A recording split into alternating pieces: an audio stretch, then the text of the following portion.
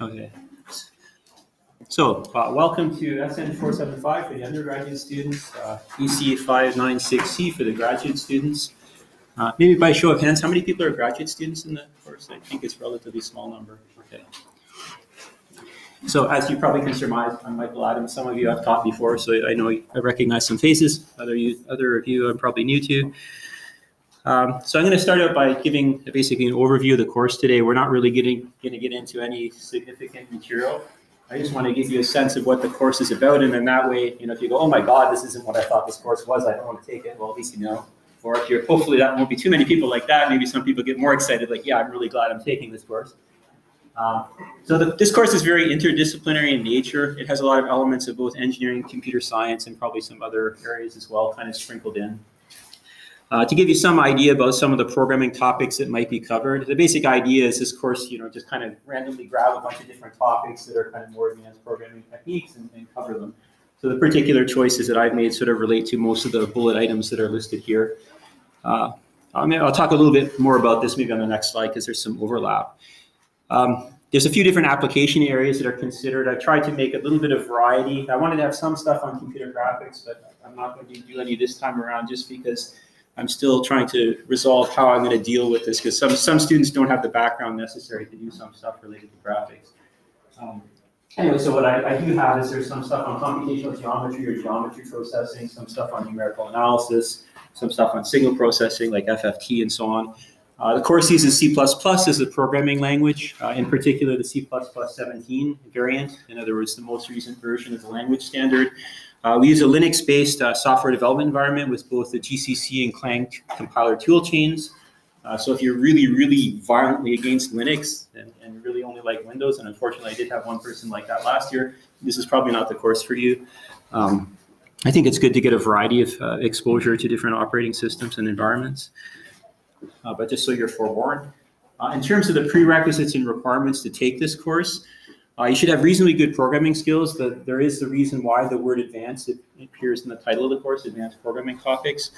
I would strongly recommend that you be willing to attend the lectures regularly, mainly because there's a lot of more advanced material. Hopefully, if this recording of the videos kind of pans out, this might help to reduce the importance of this a little bit, at least if you're willing to watch the online videos.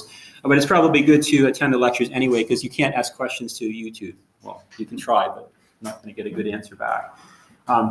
Another reason for wanting to attend the lectures, something that makes part of this material tricky is, C++ has been going through a very rapid evolution over the last several years, and it's sometimes hard to find stuff that's actually correct and up to date, because some things change in ways which are sort of not, they change the semantics of the language and so on. So again, I'm using C++ 17, the most recent version of the standard. Some things that I say will not be true for older versions of the standard, but I don't care. This is one of the nice things about teaching. You don't have to worry about legacy. Coding started from today. No C++ code existed before today. You should have a basic familiarity with C++. As I mentioned in the email that I sent, I think after the first week of registration ended, I sent the email to the people who registered at that point, just pointing out that you're assumed to know basic, rudimentary C++. I'm not going to be talking about classes and templates and things like that. You should know the basics of it. Essentially what would be covered by CSC 116. That said, though, if you have really good programming skills and maybe you can get up to speed quite quickly with a new language, it might be feasible to take the course even if you don't have background, but you'll have to work hard to get up to speed. I know some students have done this, but you would have to have pretty strong skills because C++ is a difficult language. I would argue it's the most difficult language out there, but unfortunately it's a very useful one to know when you're looking for jobs. A lot of kind of high performance areas, it's C and C++ that are used. So anyway. For what it's worth. What else do I want to say? We won't really be relying on any knowledge of C++ until the second week of classes. So if you want to do a crash course on C++, there's the lecture videos that I mentioned, or I will mention later in the lecture today, that cover basically a lot of the introductory material if you want to watch that, use as a reference. Just as a kind of a bellwether to give you a sense of like where the course is going to go later, and more importantly, maybe what's expected of you at the beginning. Assignment number 1, the programming assignment number 1 in the course, is basically a review of C++, like what I consider to be a review, giving you like a sense of what it is that you're expected to know coming into the course. So if when you're doing assignment 1, you're going, oh my God, this is really, really hard, drop the course. because it's review. It's going downhill from there if that's really difficult. And I apologize if you don't know the language, and because of that, you need to drop the course. But in order to do advanced programming topics, I have to draw kind of a baseline and assume you know something in some language, and C++ is the language that I'm using. So for better or for worse, that's kind of the deal there. Anyway, so you can I would recommend that you start working on assignment 1 as early as you can, so you can get if you're kind of unclear about whether you have the background that's needed, then you can get a very quick indication. In terms of the topics that are covered in the course, this is approximately the order that things are going to be covered in. So I'll start out by talking about some basics about algorithms and data structures. And one of the challenges of teaching this course is there's a lot of people from a lot of different backgrounds.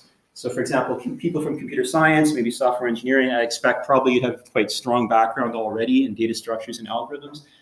From what I know from last year teaching the course, though, there is some new stuff that I cover, like I put a new spin on things. I have a very particular kind of perspective. Then we're going to be talking about maybe we spend maybe 1 or 2 lectures talking about the things that people think they know about C++ but don't, typically how to use const. Not to say that nobody here knows how to use it, but there's always some people who think that they do, but they realize that they don't once they start talking about it, and it's really, really fundamentally important. So I'll talk about const and some other stuff related to that. Then we'll talk about some stuff related to copy lesion, types of optimizations, temporary objects, and so on. Then talk about exceptions, some stuff about computer arithmetic, and some of the things that you can run into, problems, because computer arithmetic, finite precision arithmetic, doesn't give you the exact answer, and this causes no end of grief in a lot of application areas. Then we'll talk about memory management, container classes, some cache-efficient algorithms, talk about concurrency, smart pointers, vectorization. And I think we should be able to get through all of that material. I was able to get through it last year. I say if time permits, I may add some additional topics, but I suspect time won't permit. Last year it played out just kind of perfect. No extra time, but didn't run over time either. In terms of what I want to try to teach in this course, when I designed this course, there were a number of kind of very specific goals. As you can sort of surmise from the title, there's a lot of emphasis on performance, efficiency of code, and also robustness, in other words, correctness of code. So some of the things that I'd like you to be able to come away from the course knowing is having a better idea about what are some of the things that can impact the performance or correctness or robustness of code. Also be able to select data structures and algorithms to solve a particular problem where the data structures and algorithms are chosen in a way which will lead to a naturally efficient kind of implementation or well-performant application. Be able to design and implement software. I shouldn't really say design. There's not as much stuff designing interfaces. Often the interfaces are given to you in programming assignments, and then you just have to implement them. But being able to read a design spec, in other words, a specification of how the API for the software is supposed to be, and then you implement that. And my experience is a lot of students have difficulty with reading a spec and then implementing things from a spec. Not everyone, but some students struggle a bit with it. And it's really important because when you're working on large-scale projects, there will be design documents and you will need to implement things from that spec, because if you don't, then your software won't integrate with other people's software. Things won't even compile. So this is really important. I hope that you'll get out of the course the importance of thoroughly testing your code. The programming assignments in this course there's a very heavy emphasis in marking on correctness. Because at the end of the day, that's really all that matters. When you're writing code, the code needs to work with a reasonable level of efficiency and so on. So if it works, but it takes 10 million years to do its task, it's probably not useful. But assuming that it has a reasonable level of efficiency, the thing that really matters is whether it's correct. Everything else is secondary. Whether the code is modular, maintainable, all this stuff is secondary for achieving the goal of making it work in the first place. So with that in mind, it shouldn't really be surprising that a lot of emphasis is placed on whether things work or not. So I have very extensive test cases that I've developed that I run all of the assignments through for helping the TA guiding the TA in the marking. By the end of the course, you should have, I guess, what I would call maybe an intermediate level competency in C++. Maybe you could call it advanced. It's kind of maybe on the borderline. There are some fairly advanced topics that we talk about. And you'll get some exposure to the C++ standard library, a few other libraries as well, some parts of Boost. Yeah, I guess that's all I really want to say about this slide. I have a few handouts. You should have a copy of I guess it's the course outline, and there's one other page attached in front of it. The course outline actually starts on, I think, the second physical page of paper in the handout.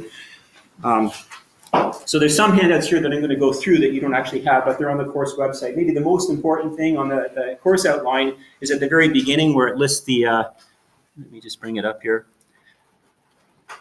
Maybe the most important thing is this part here where it gives the URL for the course website. Pretty much everything that you need to know or need to do the course is available either from that website or through links that are on that website. So what do I want to say about the outline? So my office hours will start in the second week. There's not really any point to have office hours the first week because we haven't really covered anything. So they'll start next week. I'll circulate an email, circulate a doodle poll, I should say, by email. Basically, I'll list a bunch of time slots in this doodle poll for when my office hours could potentially be, and you can all vote, and then the one that has the most votes I'll use as my office hour time slot. The course website, for the most part, most things are not password protected, but there is some material, typically solutions and things, which are password protected. So for it's not your NetLink credentials that you need to use to access the password protected area. It's the same username for everyone, just CPP. Just stands for C++. It's kind of a C++y course. And the password you need to use is all lowercase letters. Well, actually, I probably shouldn't. Well, I guess it doesn't matter. It's going to be online anyway. X value 108. In retrospect, it was a bad idea to put this on the slide. Anyway, I think probably what I'm going to do is I'm going to change it from this and then let you know, because it's a bad idea to put the password online. Anyway, I wasn't thinking too much about the recording. Again, this is a new thing. I never tried recording things before, so there's probably going to be some hiccups and embarrassments along the way, not just for you guys potentially, but maybe more importantly for me. I can really humiliate myself by making embarrassing mistakes online.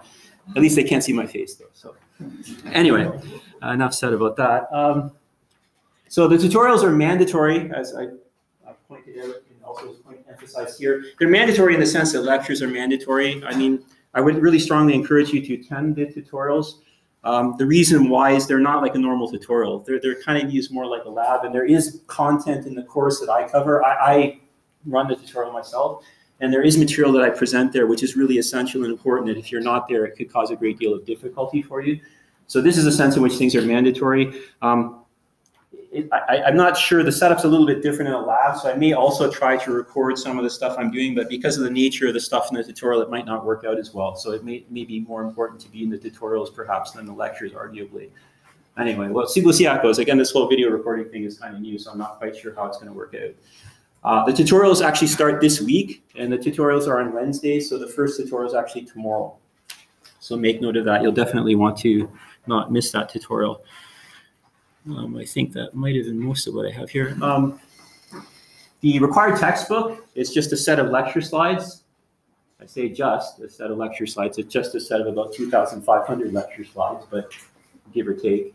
It's pretty comprehensive. It covers a lot of different topics, not just C++, but things like software testing, and a lot of other stuff as well. We don't cover everything in those lecture slides. Obviously, I can't get through in like whatever we have 30 so hours. I can't get through 2,500 lecture slides. But a lot of that stuff's review. Like a lot of it is sort of the basic kind of core language, like classes, templates, some of that stuff. So it may be useful as a reference. But all the material we cover also is included in the lecture slides. So you can just download them from, well, if you go to the course website, it has a link to this thing that my mouse is pointing at here, which has the lecture slides you can download. And there's various different versions, so make sure you download the most recent one, which is the one I'm using in the course. I've also listed an optional textbook, which is Stroup's book on C++. I mean, if you want a good reference, I'd say it's probably arguably the best one that's out there.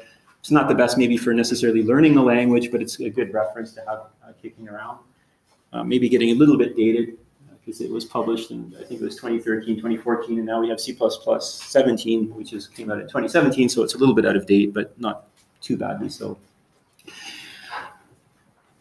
Moving along here. There's a number of other important documents on the course website. One of them that got kind of missed from this list, well, actually it kind of falls into the category of assignment handouts, but it really is quite important, is what's called the assignment assessment handout. This basically explains how your assignment component of your mark is calculated. So make sure that you look at that. Otherwise, you could be in for some big surprises. Things are not equally weighted. There's differences depending on whether you're a graduate student or an undergraduate student in the course in terms of what the requirements are. So this is a very important handout to look at. I'll also show it to you briefly in a little bit later. But anyway, that kind of was an oversight until just this morning. I didn't notice that. In terms of your assessment for the course, it's a little bit different depending on whether you're in the undergraduate version of the course, SENG 475, or whether you're in the graduate version of the course. The main difference is there's a project for graduate students. And because of this, the final exam is weighted a little bit less for graduate students compared to undergraduate students to compensate for the fact that they have to work on the project typically towards the end of the term more. So one difference between undergraduate and graduate students is the project. The other difference is how the assignment marks are calculated. So this is not evident here. I mean, the weight is the same for both 50% and 50%, but how that mark is calculated is different for graduate versus undergraduate students. And this is explained in detail on the assignment assessment handout that I mentioned a moment ago. And I'll talk about it in a moment. With regard to the programming assignments, I'm very sensitive about plagiarism issues. So please make sure your work is your own. I will do everything in my power to try to make sure that plagiarism doesn't happen. The assignments are to be done independently by each student. I don't mind you kind of pointing each other in the right direction. If someone gets stuck and you want to help your classmate, by all means, like kind of give them hints, but don't give them your code and don't tell them exactly what to do. Like, even though it may be out of the goodness of your heart, you're trying to give them your code, you do this, then you're into plagiarism territory, because then your code will look like their code. And the university policy is we don't care whose code it was originally. Both people are guilty of like plagiarism, because otherwise, I guess probably they do that because it's hard to tell where the code came from originally. So everyone's guilty.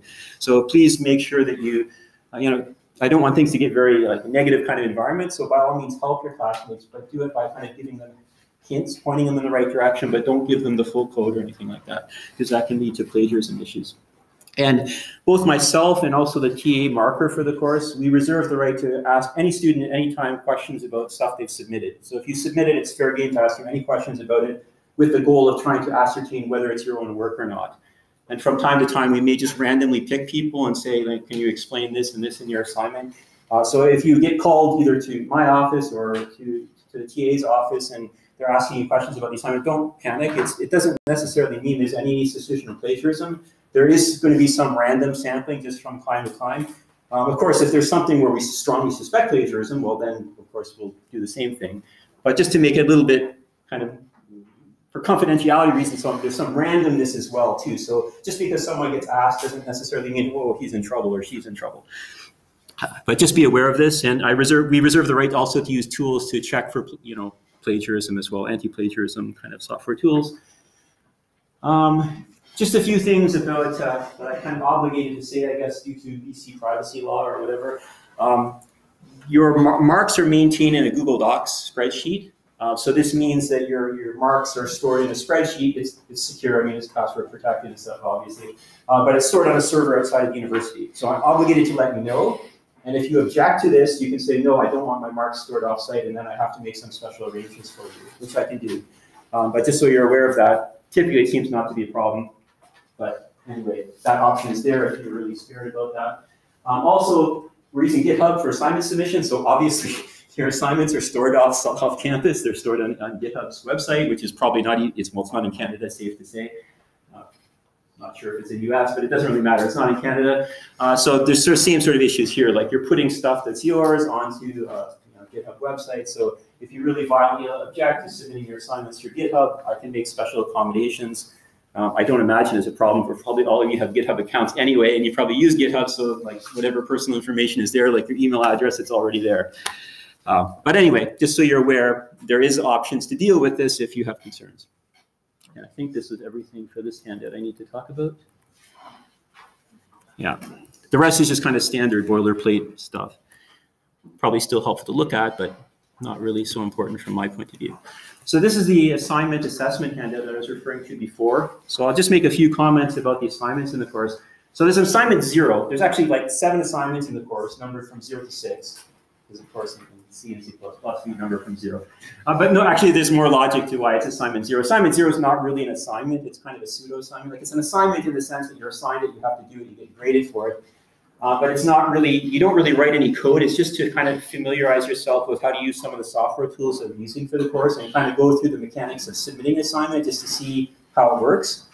Just so for the assignments that are weighted much more that really matter, because you can see the weight of this is only 2%. So it doesn't really matter in terms of marks, but the idea is you want to make sure you do it because this is going to kind of teach you how you submit assignments, and you don't want to not submit one of the other assignments that come later because you don't know how to do it. And then you lose like whatever 19% of your mark or something for missing a later assignment. So it's 2% for assignment 0, which is kind of an introduction to the tools that we're using like Git and CMake and things like that.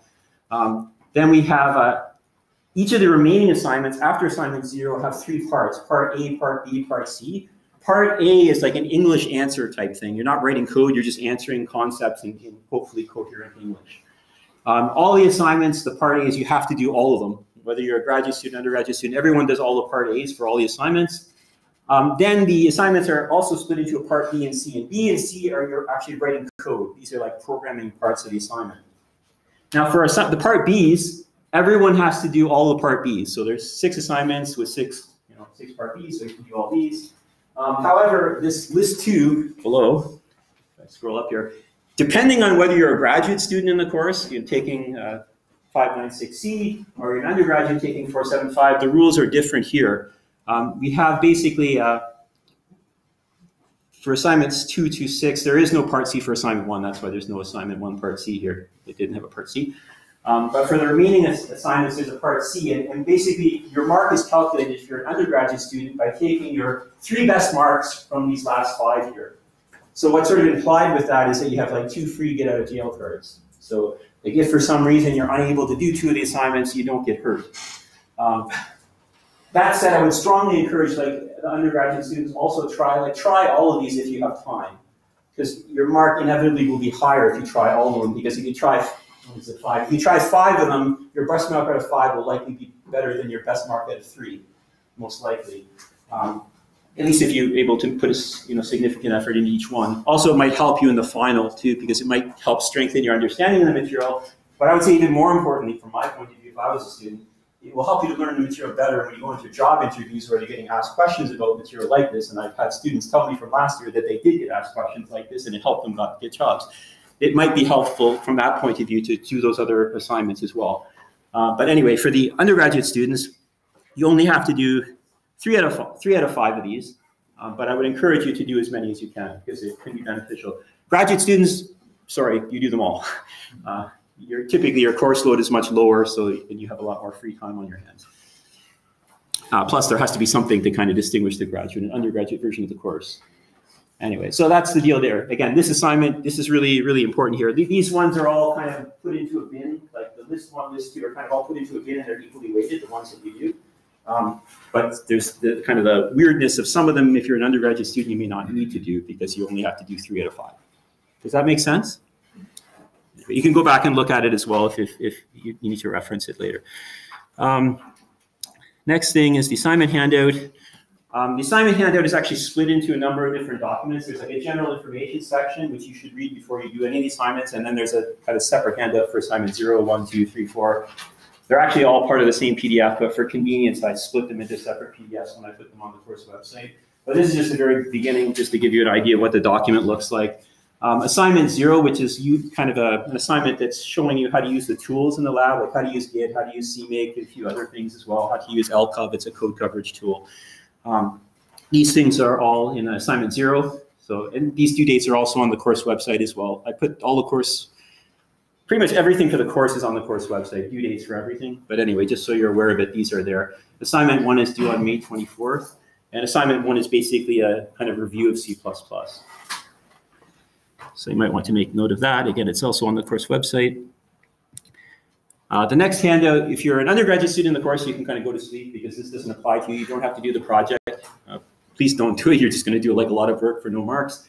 But if you're a graduate student in the course, basically there's a project that you need to do. The project is done individually, so not in groups.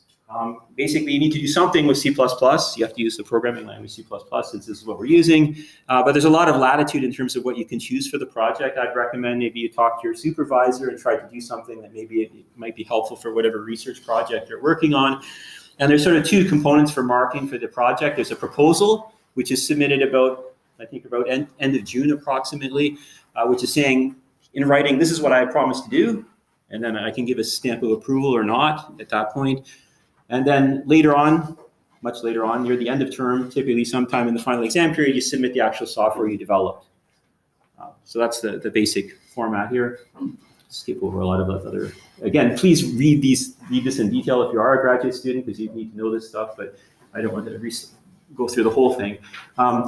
In order to do the proposal, though, you need to spend a fair amount of time doing a preliminary investigation. Like basically, it's like a feasibility study. You say, I'm going to do this, and this is what I'm describing, and I've also checked to make sure I can actually do it. Because whether it's actually very easy to propose something that's completely infeasible. Ironically, I've never had any graduate student propose a project that was too easy. Never, not even close.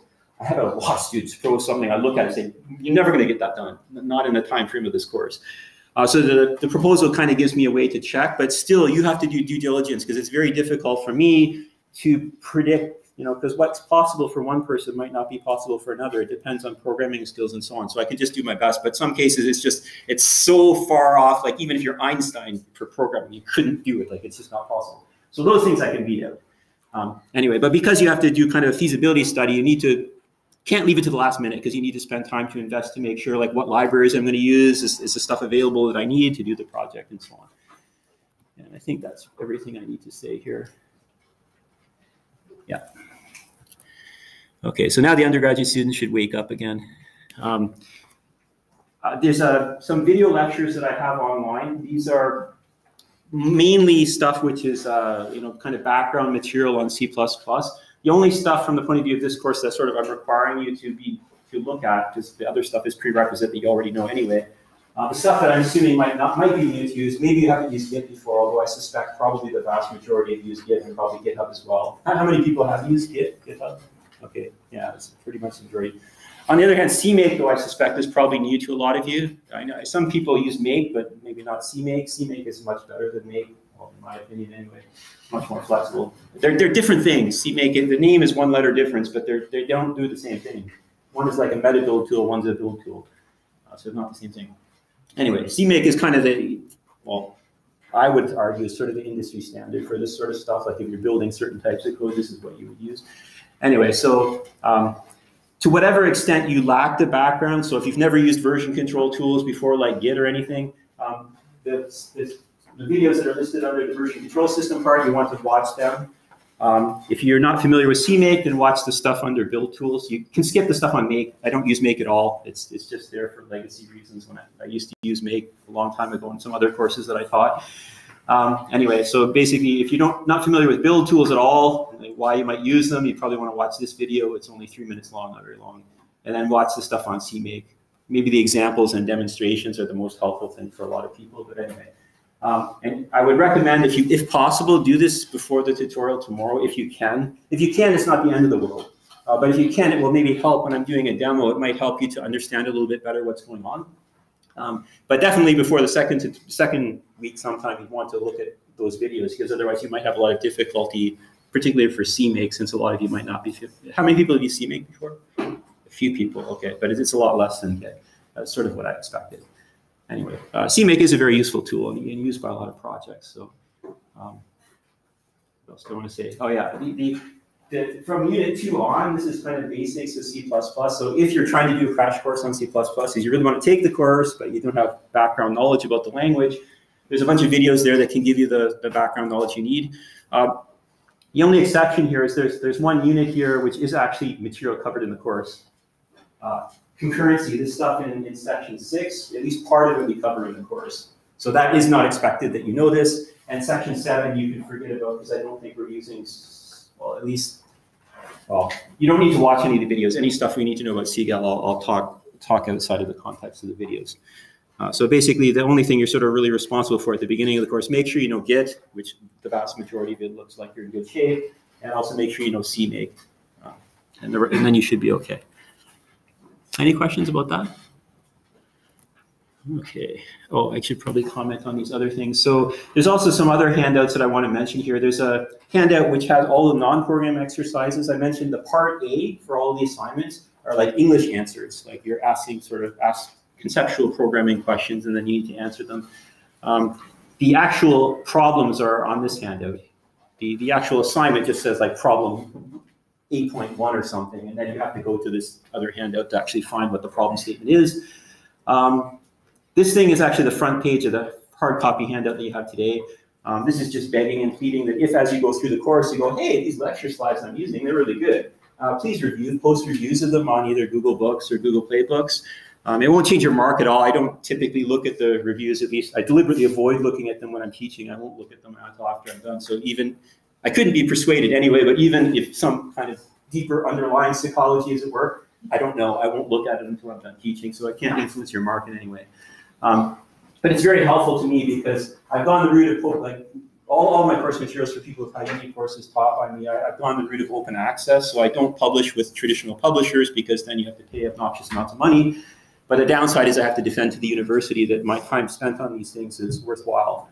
So it's really helpful if you post reviews, particularly if they're, if you really think that they are useful learning resources, because then I can go to the university and say, students are finding this helpful. And then when they say, yeah, right, like show me the money, show me the evidence, then I can say, well, look at the reviews that they posted here.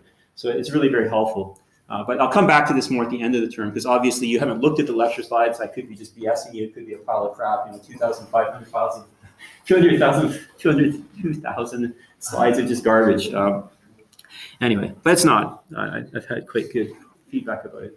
And then the last thing here, I'm not going to actually look at it in specific detail, but I just want you to be aware of it. There's what's called the Course Materials Bug Bounty Program. So that the basic idea here is that if you find any mistakes on pretty much any of the materials for the course, at least typeset ones anyway, maybe excluding my emails, but things like any of the handouts that are listed here, the lecture slides, if you find errors, whether they're typos or technical errors, whatever, if you report them to me by email, and basically read this handout, it gives kind of the fine details of what what the rules of the game are, how your bonus mark is calculated. But the idea is you can get bonus marks for reporting bugs, and this allows me to kind of encourage people to find mistakes, because often otherwise maybe a student finds a mistake but doesn't report it, and then then I can't have the slides kind of be the very best quality they can be. So I appreciate your feedback to help to improve them. I mean, other things, if you see anything else that you think that I could do to improve the slides, I mean, you're welcome to say. But if you find an outright error, let me know, and you can get some credit for the errors. Video lectures, I guess this is kind of covered by the video lecture handout, so I probably don't really need to say too much about it. If this does work out with the recording of the desktop capture for the video lectures, basically where I'm going to be putting these videos is on my YouTube channel, basically the place where all of these other C++ videos are and so on. Hence my reason for having to change the password now, because in retrospect it was probably a bad idea to put it onto the slides. Anyway, sorry. I'm a little bit sidetracked here. Okay, so I guess that's all I really need to say about that slide. The tutorial. So I kind of alluded to some of this a little bit earlier. So the tutorial, although it's a tutorial, it's not really a tutorial. It's kind of more like a lab, but also it's not really like a lab either. The department can't really quite figure out what it is. So you'll notice that the sections are like B sections, like BO1, BO2, which would be indicating lab. But the calendar says it's not a lab. There's no lab in this course. It's a tutorial. But we're not really quite sure what it is. It's just this other thing. So what is this other thing? Well, it's run by me, so I'm there. And it's used for a number of different purposes. It's actually scheduled in the computer lab, so we have access to a full C++ development environment in the lab. It makes it a little bit easier if you want to ask questions sometimes if you have the computer there. Of course, it's not a big deal. Often you might have a laptop you can bring along, but just in case you don't, on that particular day, it's helpful to have a lab that we can use. There's a number of different purposes that I use this tutorial for. It varies depending on the particular needs of the student at the time that I'm teaching the course, which varies from offering to offering. But some of the things I've used the tutorial for are things like having kind of an office hours where I'm either in the lab or I'm promising to be in my office at the time of the tutorial. So if you run into any problems, you know for sure that you can find me. So it's like an office hours time where if you need be, you can actually have me sit down in front of the computer that you're using in the lab and get help that way. So that's one possibility. Another, which I've used quite a bit, is to sometimes give presentations on topics which are things that students are having difficulty with. Maybe I get a marked assignment back, and before I give it back, I take a quick look at it and go, oh, wow, a lot of people did this wrong. And then I can come, just so that maybe they don't keep making the same mistake on subsequent assignments, I may reserve some time in the tutorial to talk about that and try to explain and give some examples to show like why something is wrong and what the issues are and so on. Or maybe you might give some demos for various different tools. This is what I'm going to be doing predominantly in the tutorial this week. Is I'm going to demo. Well, I'll show you some stuff using like Git, which is probably not interesting to most of you because you've used Git before. But still, some people might not have used Git. I don't think quite everyone's hand is off. But more importantly, I'm going to be going through CMake, and maybe show you a few other tools as well, something called uCompleteMe, which is like a semantic code completion tool for VI if you happen to use the VI editor. It's available in our software development environment. Also, I'm going to be talking about a code coverage tool called LCOV, which I'm going to encourage you to use. Code coverage tools are really good when you're trying to figure out, how good are the test cases I have for testing my assignments. So those are some things that I might use in terms of software demonstrations. Also, too, the time in the tutorial. In this sense, the tutorial is kind of mandatory because if you're not there, like if you're one of the people that gets selected, essentially these kind of randomized interviews with respect to the assignments to test to see whether or not it looks like you actually did the work yourself and so on. Most likely the time that you would be asked to meet, it's probably most likely going to be the TA, not me, the marker, because the marker kind of knows more directly what you actually did or didn't do in the assignment. Most likely that will happen during the tutorial because it's one of the few times we know everyone should in principle be there. Anyway, so in this sense, it's probably a very good idea to be at the tutorial, especially at the beginning when, in case the TA wants to talk to you or me. And this last thing I think is kind of cool is, I mean, you can work on the assignments, whatever. You don't really need to have a tutorial set aside for that. But anyway, if in the absence of anything else, you can work in the lab there on the assignment if you want. So as I mentioned, the tutorials start in the first week of classes. They may not necessarily run for the full duration of the class schedule. I mean, last year when I taught the course, they went for most of the class schedule, but not right to the very end. So probably for most of the term, but not the entire term. And as I mentioned before, the tutorial attendance is mandatory because there may be some really important stuff that I cover from time to time in the tutorials. I know some people have a conflict with an econ course. I'll try to kind of front load the more important stuff at the beginning of the tutorial because the conflict typically that people have reported to me is towards the end, the last 20 minutes. If I can record some of the video and like do desktop capture in the tutorial, which I'm not sure if this is going to be feasible because of the type of stuff I need to present. But if I can do that, then it becomes less of an issue, except for the maybe meeting with the TA or myself to be a question about programming assignments and so on. Plagiarism, yeah, I have a whole slide devoted to this just because I want to make sure and make really clear, like, don't do this because it's taken very seriously by the university, and in particular by me, it's taken very seriously because this is, of course, a hard course, and the people who, by and large, most students are very honest people, and those people who go through and slave through and get a good mark, and then someone else come along, doesn't do anything, just copy stuff, they don't deserve to get a good mark.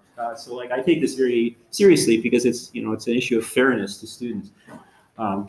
So just some examples of plagiarism, taking code from another source without clearly acknowledging the source. For the assignments that you're doing, there's no need to take code from anywhere because you're basically doing things from the ground up. Helping another student to commit plagiarism, like in other words, if you give your code to another student, then you're unfortunately also in trouble as far as the university is concerned. So like, don't give your code to other people, point them in the right direction, but don't actually give them a solution. That's the best way to help them. Posting your solutions to any public forum, either while you're taking the course or after you've taken the course, because obviously if you do this, this is encouraging plagiarism. Like, please copy my solution, so don't do this. And all plagiarism cases will be reported to the department chair. This is the warning. There is no warning subsequently. I'm happy to say so far things have gone pretty good in terms of plagiarism. Last year I didn't have any incidents, but I just want to be clear. Maybe I took a lot of time to be clear up front. Don't do this because you will get in trouble if you do. If you do commit plagiarism, it's automatic 0 grade on the assignment in question.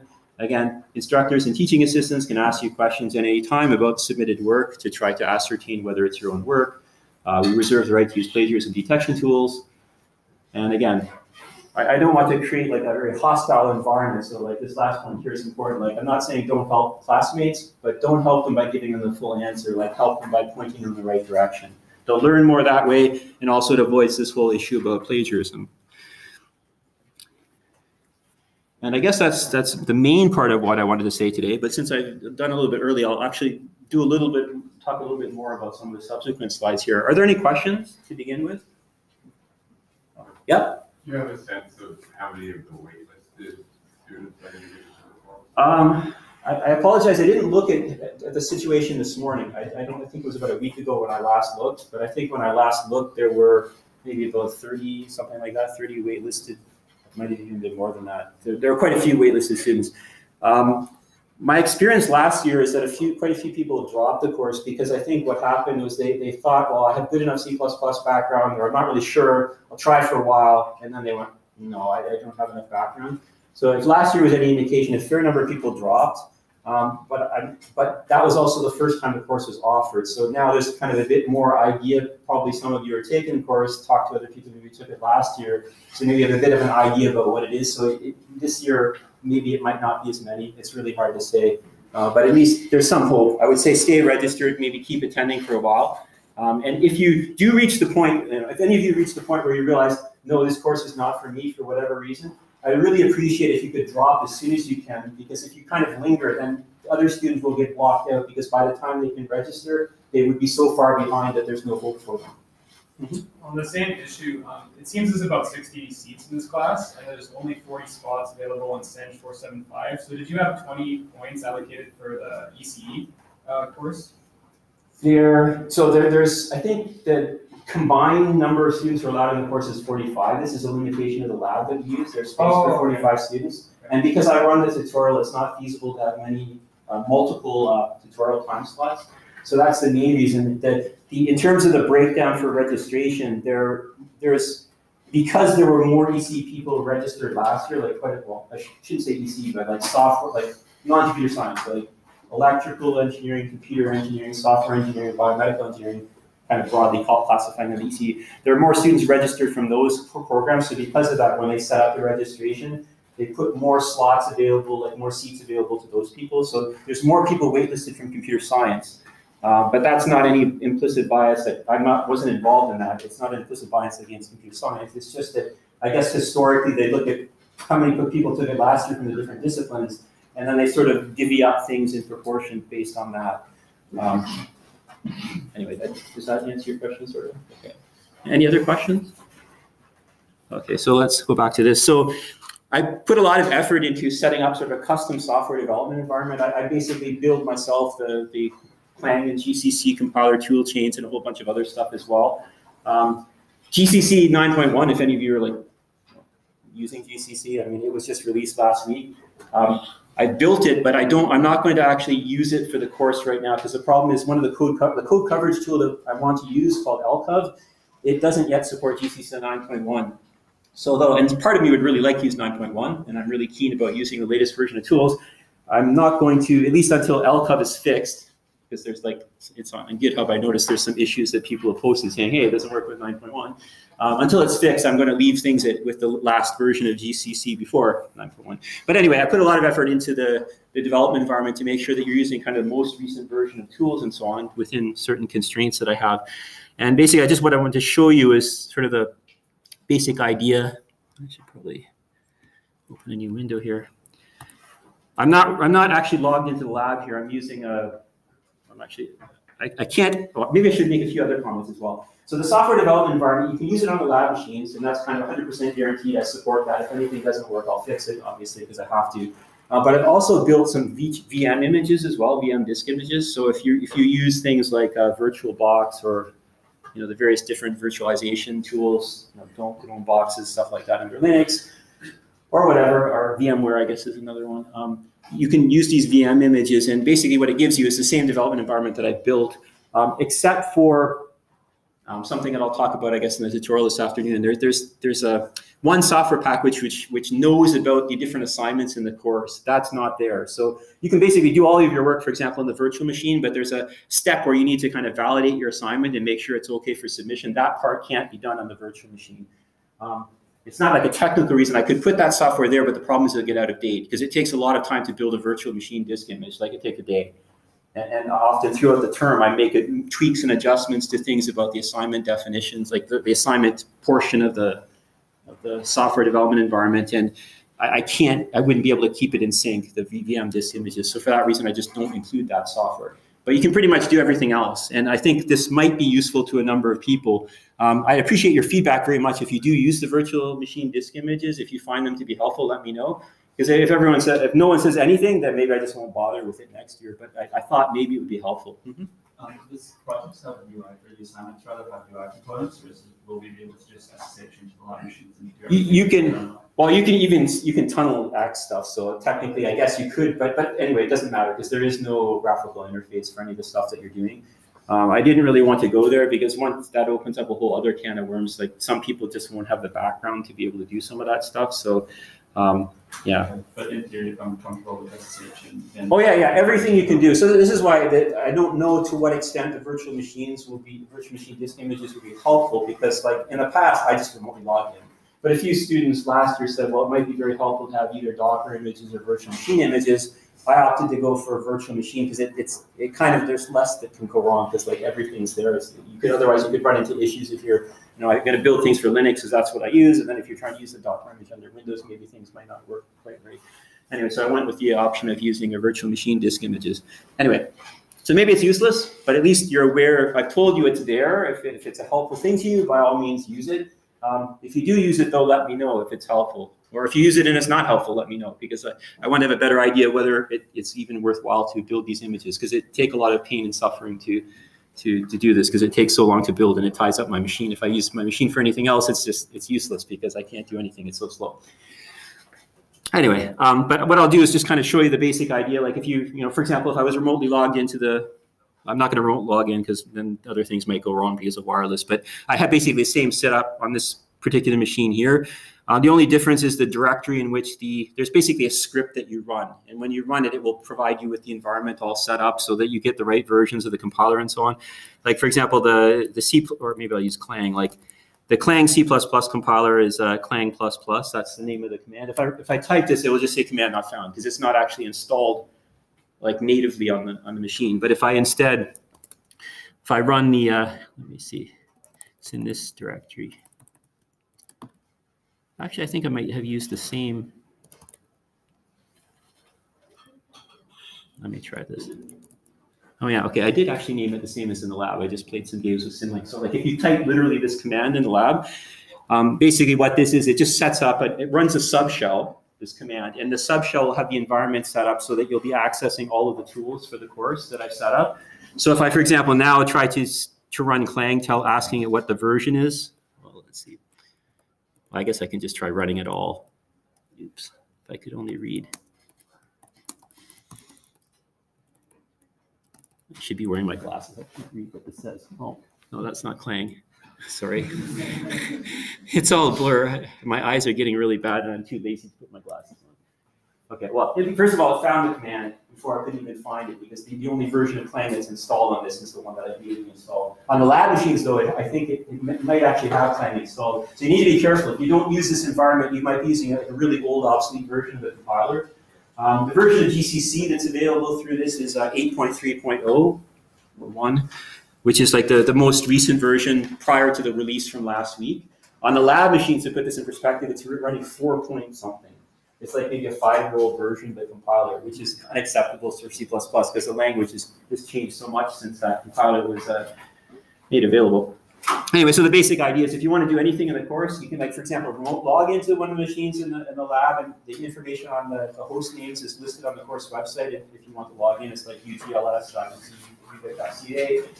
And then first thing you want to do is you want to run this SDE shell. And then once you do that, within that shell, you can do all of the stuff that you need to do for the course. If you don't do it here, then things will not work properly. And I guess I better stop here. Any last questions?